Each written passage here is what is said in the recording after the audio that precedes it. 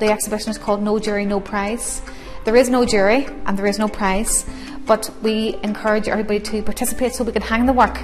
The only restriction we had was that the work had to be 1 foot square, no bigger than 1 foot square or 1 foot cubed.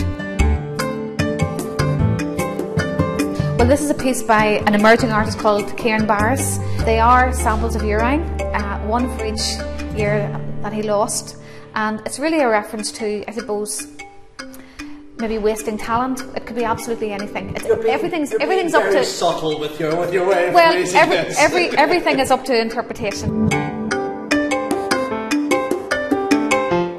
It's Rat Bag by Denzel, and Denzel again is an emerging artist, very, very prolific. This is a rat that he basically stuffed himself. He did a taxidermist course, and the phone rings intermittently, and there are text messages that come through. I'm not so sure if any of us have the nerve to pick it up. The phone, that is. There's also lipstick there as well. What do you make of it? I mean, is this art? Yes.